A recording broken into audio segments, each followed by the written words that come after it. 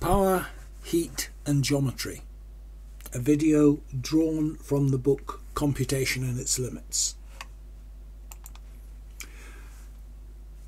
I've given quite a few videos based on other books I've written: How the World Works, Economic Planning in an Age of Climate Change, In Defense of Materialism. This one is based on another book, Computation and Its Limits, which is a materialist polemic against idealist interpretations of computer science. And this video draws on the first part of chapter 5. Now, why did digital computing win out? Because prior to that there was a long history of analog computing. This active tradition of analog computing continued right until the 1960s and was only gradually replaced by digital techniques. And indeed the tradition of analog gun control computing, which I've sometimes lectured on, continued beyond the 1940s and was used in the first Gulf War. Through the 1950s and 60s, these electronic analog computers were serious rivals of digital ones for many tasks. The analog approach ultimately lost out because of two problems: accuracy and programmability. They were hard to program. An analog computer like this had to be programmed by rewiring it, essentially. You set up a new electronic circuit using plug boards, and you connected up addition and multiplication units to get a new formula. And you programmed the constants into the formula using dials. You turned them to the constant you wanted, and these dials operated variable resistors. Now, if you're using a potentiometer as your input of numbers, you had at best 2 digits of accuracy if it was a really good potentiometer. And if your multiplication was going to be done using valve amplifiers, again you'd be lucky if your accuracy was within 1%. Once you'd fed it through several stages of computation, you might get errors as high as 10%. Primarily because analog voltages were all subject to noise. Now, digital computers also use analog voltages. So how do they escape from this? You have a voltage, raise it running from 0 to 3.3 volts, for example, in most CPUs. And these too must be subject to noise. So how does the digital system avoid the noise that killed analog computation? Well, it does it by thresholding. It treats any voltage above a given threshold as a 1, and so long as the noise doesn't push things above or below that threshold, you're okay. So if the orange signal is what you want to transmit, okay, and you've got some circuit noise represented by the yellow signal, add the two together, you get this wavy digital signal. And if you put a scope onto one of the terminals of a computer, you do see wavy signals. You don't see perfect square waves. You see this sort of thing. But it's fine provided you don't cross the threshold, provided you're above the threshold when it's 1 and below the threshold when it's 0. If that happens, the original signal is perfectly reconstructed. But then you have to ask, are voltages really analog? We're used to thinking of them as a continuous analog quantity, but we also know that electrons exist, and electrons are discrete. And this implies that if you're considering things on a small scale, the voltage on a very small capacitor must rise in discrete steps as the number of electrons on it change. Now, you might not think that's important, but ICs get small enough that this becomes an effect. Here's a close-up of a CMOS camera chip, and these have lots of little capacitors which can be addressed, and they have on top of them red, green and blue filters, so that you can take a colour photo, but obviously the silicon isn't red, green and blue. And these capacitors release electrons when photons hit them. Now, because photons are discrete, and because one photon hitting it will release one electron, it means you can actually see the electrons. If you take a good quality phone camera and take a photo of the sunset like this, where you're in the margin between there being enough light to operate the sensor and there being darkness. Each time a photon hits a capacitor, it releases electrons, and the analog to digital converter then reads the charge off. But because at the very low level you're dealing with discrete numbers of photons, and because this is a quantum process and therefore random, at low light intensities you can actually see shot noise. I've blown up an area of the picture here, and if you look you can see the speckle, and that's the shot noise caused by variations in the number of discrete electrons hitting it. Now, since this is a JPEG image, it's complicated by the fact that the shot noise is trying to be rendered by a discrete cosine transform, but the reason why it's not all smooth is due to shot noise.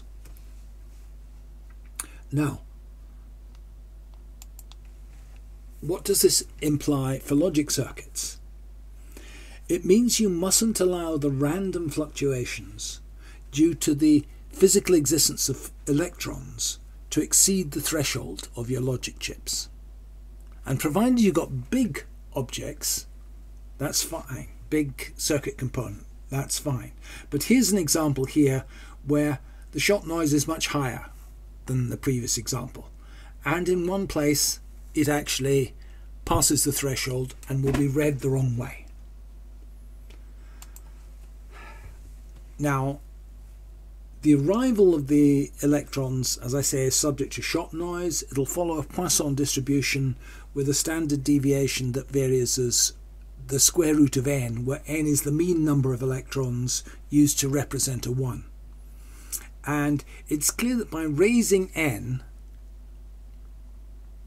the number of electrons, you can improve the signal to noise ratio, which is going to be root n upon n. So every time you increase the size of the capacitor or area of a capacitor by 2, you'll improve the signal to noise ratio by root 2. So large components have good signal to noise ratio. Suppose we are using a device that measures in the range 0 to 1 volt, and that we treat anything above 0.6 of a volt as true. And suppose that the mean number of electrons we use is 100. Now, the signal will be square root of 110, so how likely is it that we will only get 60 quanta, 60 electrons, so that the voltage falls to 0.6 of a volt or below, given the shot noise? Well, that is to say, how likely is it you get a deviation of 4 standard deviations from the mean? Using tables, you can look this up, and the probability is 0.000031. And that sounds very small, but if you had a computer with 1 million gates, 31 of these would give an indeterminate result each clock cycle, which is obviously completely unacceptable. It might be acceptable for some forms of transmission of data over long distances, but it's not acceptable within a digital circuit. Now let's take a modern chip. 1 million gates is way too small. For instance, Apple's M2 Ultra has 134 billion gates, and it runs not at a megahertz, it runs at 35 gigahertz. When you work it out, you find that you need a separation between the voltage for one and the threshold, whatever the threshold was, of 11 sigma to be reliable here. If we keep the previous assumption that it's 0.4 of the digital 1 voltage, the threshold, you would need around 770 electrons for reliable operation, or more than 770 electrons for reliable operation. And you can work out what the gate capacitance would be for that at 3.3 volts, which is a standard voltage for most PCs. It's quite possible, most CPUs, it's quite possible that Apple are using a smaller voltage in the M2 chip, which I'll get onto later. And if for a square capacitor, that would give an edge of 17 nanometers. And if we look, I'll tell you later how to work that out. If you take a cross section of the M2 chip, you can see from this little indicator here, which says 20 nanometers, that we're well above that. The M2 is comfortably above that, so it will work reliably. And I'm making very pessimistic assumptions here, incidentally.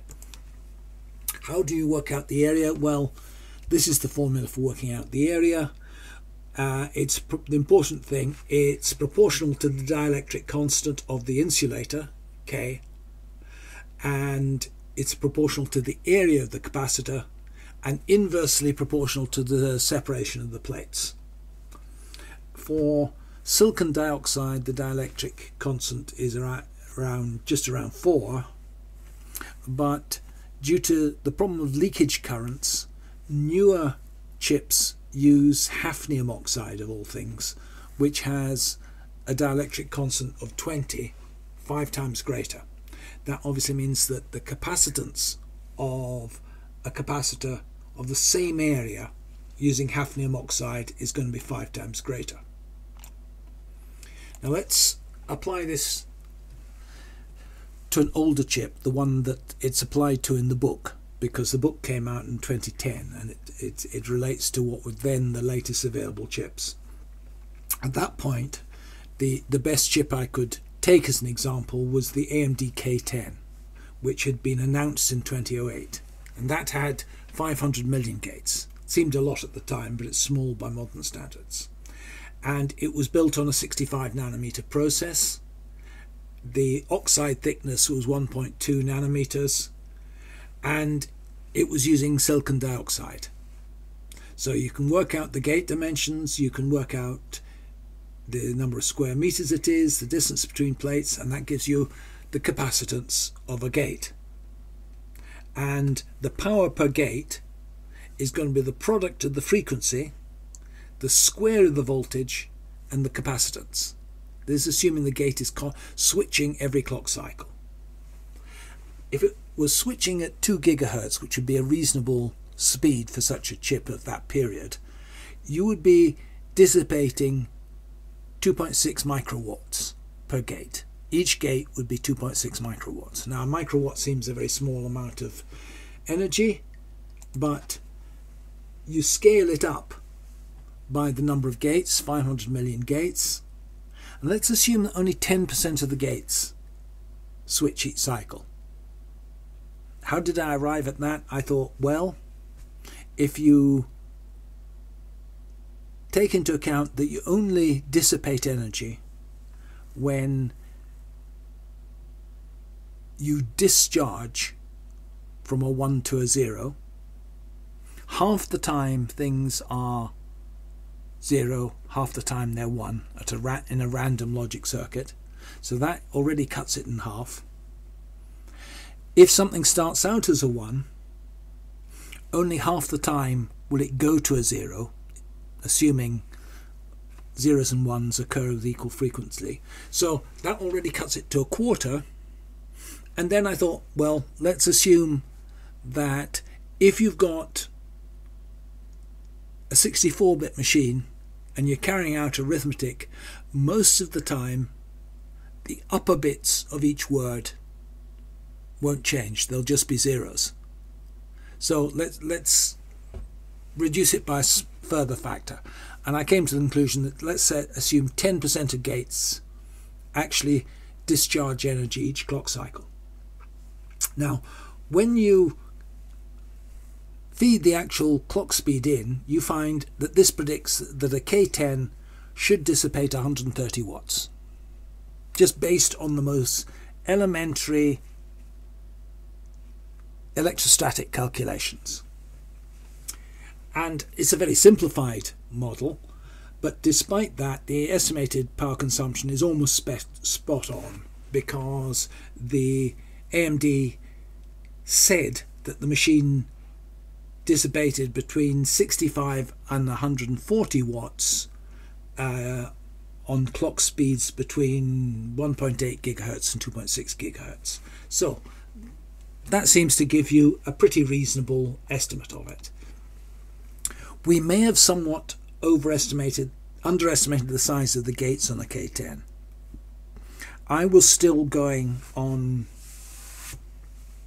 what I'd learned in my VLSI classes, which allowed you to assume that the area of a gate was going to be roughly the same as the lambda, or the smallest feature size of a technique.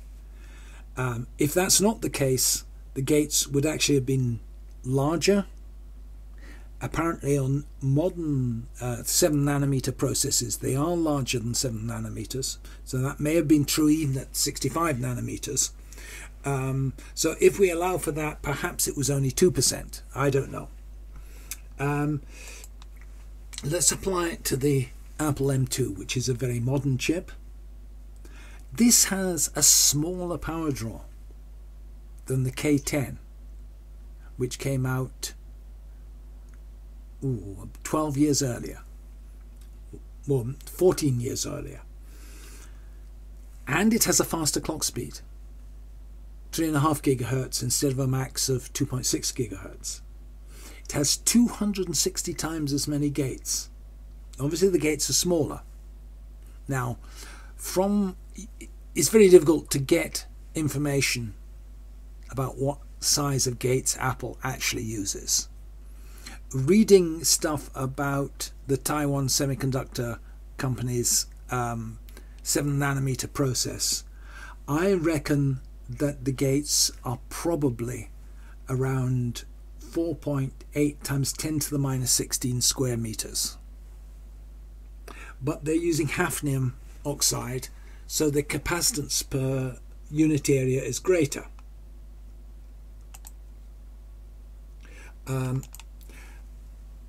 If you feed the same formulas through as worked for the K10 back in 2010, you find that the machine should be using much, much more than 25 watts. Way above that. Should be dissipating above a kilowatt. This means that things have happened since then to make power efficiency much better. Possible things which add to that is, well, if you work it out, only 0.1% of the gates must be switching each clock cycle if you're dissipating only 25 watts. Well, why might that be? A lot more of the area is used for cache, and cache chips don't change most clock cycles. Most of it isn't read. Another thing is that this is a RISC chip, and RISC opcodes require less logic to decode them. And I think Apple must be taking a lot more care in inactivating portions of the logic that are not used in a given instruction in order to prevent power waste. Exactly how these things are done, I don't know. It's also possible that they've substantially reduced the internal working voltage. If they were able to reduce it to 1 volt, they'd reduce power consumption by an order of magnitude. Back in the 90s, processor speeds were growing rapidly. If they'd continued on the trend shown here from 1990 to the early 2000s, we would be operating now with machines around 1000 gigahertz. We would have PCs operating at 1000 gigahertz, which is 100 times faster than the machines we currently have. So there's clearly something happened a bit after 2000, because there's scarcely any improvement in frequency after that. We had a period of very rapid improvement from the late 80s to the early 2000s, and then it leveled off, and if anything got worse slightly in recent years. So why is that? Using the sort of capacitance arguments I've just presented in this video, when I gave my lectures on the limits to computing in the early 90s, I worked out or predicted that processor speeds were going to peak between 1 gigahertz and 10 gigahertz. I used 2 independent methods to arrive at the heat dissipation from that. The reason is that above that frequency, the power dissipated per square centimeter becomes too great even for liquid cooling to handle. And that's exactly what happened. And you could derive that from very, very simple physics. You could predict, knowing the dielectric constant of silicon dioxide, what the boundary was going to be, and knowing what the maximum heat dissipation you could get with liquid cooling. The only type of cooling that was available around 1990 that was better than that was for radar chips, where they dissipated a lot more heat than that, but they pumped water into narrow grooves in the chips and allowed the water to turn to steam. That's obviously not something you want in a home computer. Where room remained for improving performance was from data parallelism. Classical imperative and functional programming wouldn't be able to harness this, that was clear. Only programming based on ideas like those of Iverson, whose data parallel model held any hope for in the long run. If you're not familiar with Iverson, I've mentioned him several times in other videos. His famous book was A Programming Language, which came out in 1972, and it's an absolute classic of computer science. If you can get hold of a copy and read it, and you're a computer scientist, I strongly advise you to, because it is a treasure trove of clever ideas, and it laid the conceptual basis for all subsequent development of data parallel languages and data parallel computers. Data parallel languages obviously are now represented by things like MATLAB. I concluded at the end of the 90s that there was no further point in doing research into object-oriented languages. I didn't think you'd get performance out of those, and that the key problem for compilers was how to get efficient implementation of Iverson type constructs in the emerging parallel machines which existed. I've got a couple of other books on this topic, and I could give talks on this if people are interested. Iverson's original system was all interpretive. It wasn't concerned with speed, it was concerned with ease of expression of data parallel problems. And that's the key advantages of his conceptual notation. But as I say, if people are interested in this topic and say so in the comments, I can give further talks on it.